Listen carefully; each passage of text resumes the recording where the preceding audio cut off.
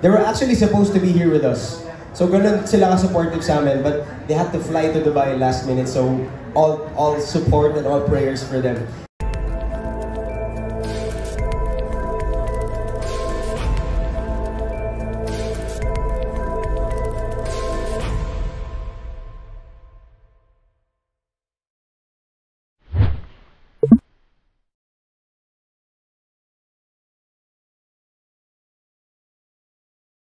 Absolutely. In fact, sila yung una namin lagi naiisip whenever we would write a song na bagay sa collaboration. It's just that, actually may plano talaga kami for this album. Kaya lang because of, alam naman natin, sobrang daming amazing na nangyayari sa career ng mga kapatid namin. We're very proud of them. In fact, today, nasa Dubai sila. They were actually supposed to be here with us. So ganun sila ka-supportive sa amin, but they had to fly to Dubai last minute. So all support and all prayers for them. Pero definitely po, may plano kami. And we're gonna make it happen. If not, well, hopefully this year, magkaroon ng fruition to mga plano to.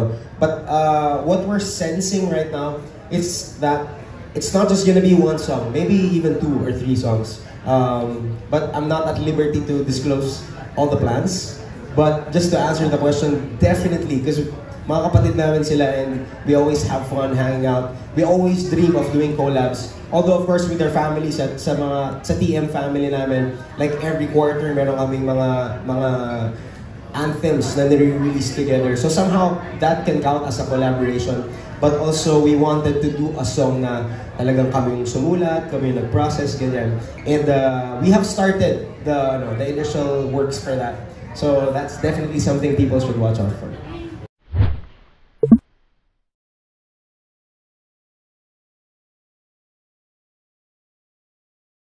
Absolutely.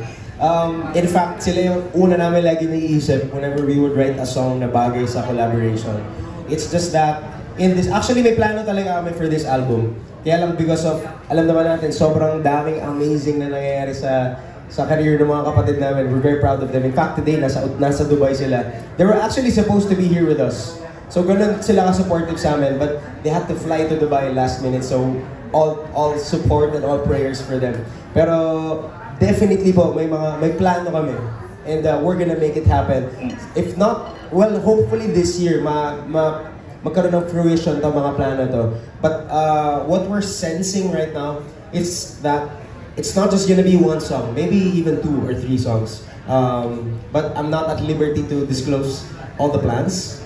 But just to answer the question, definitely, because mga kapatid namin sila and we always have fun hanging out. We always dream of doing collabs. Although of course with our families sa TM family namin, like every quarter meron kaming mga anthems na nire-release together. So somehow that can count as a collaboration.